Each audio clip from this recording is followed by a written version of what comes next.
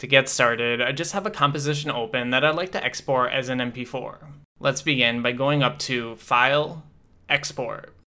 Select Add to Adobe Media Encoder queue. You have to use the Adobe Media Encoder since you no longer can do it by just adding it to the render queue in After Effects. Once Media Encoder opens, your file should appear in the queue. Just give it a moment if you don't see your file right away.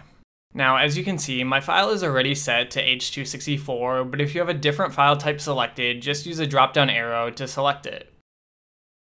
You can also change the preset quality if you'd like. I'm just going to stick with the best one, which is the Match Source Adaptive High Bitrate. And you can click the output file to change where your file is saved to, as well as its name.